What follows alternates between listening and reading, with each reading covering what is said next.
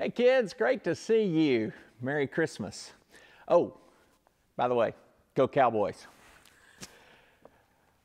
I hope that you're having fun this time of year. I hope you're enjoying your giving manger project. Look at all this straw that's in here. This church has been serving in really wonderful ways, and we've just been stacking up the straw.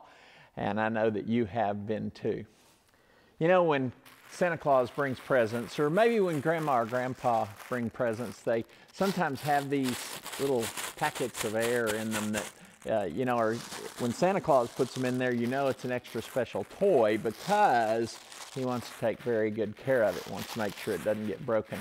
Don't you love that sound, that packing sound now?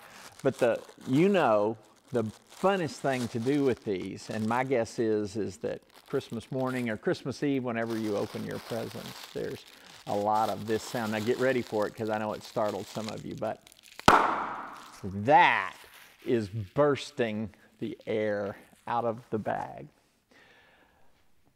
John 3:16 says, God loved the world so much that he gave his one and only Son, very special Son, that whoever believes in him will not perish, but will have this life that John calls eternal, full, complete, eternal life that's like the life God wants us to have, both here and now and forever with him in eternity, eternal life. In a very special way, that gift of Jesus, that love that was poured out by God through Jesus was about bursting kind of love. I don't know if you've ever had a moment where there was just so much in your heart that you just had to go, ah! And you know what? I actually know that several of you do that every once in a while. But God was so full of love when he gave Jesus, it just kind of burst forth. We hear the story in Luke about angels that appeared to shepherds and they burst forth in song.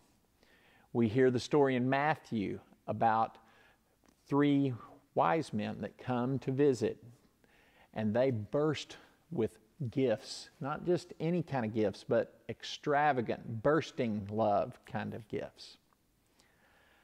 I hope that you're excited about the gifts you're going to receive, but you know what? Christmas is much more about the gifts we're going to give. And I hope that you find a way for your love to burst into the lives of the people around you, your parents, your brothers and sisters, maybe your grandparents, maybe special friends that you have. And it doesn't have to be much, but I hope that your love bursts into a special card that you make with your own coloring and handwriting. I hope that your love bursts with a big hug that you just can't help but give to the people that you love. Because I hope this Christmas you see that not only did God's love burst into the world through Jesus, but he calls us to let our love burst into the people around us. So I know you're going to have fun bursting. I want you to have fun with your heart bursting. One more time, let's all say Merry Christmas on 3. 1, 2, 3.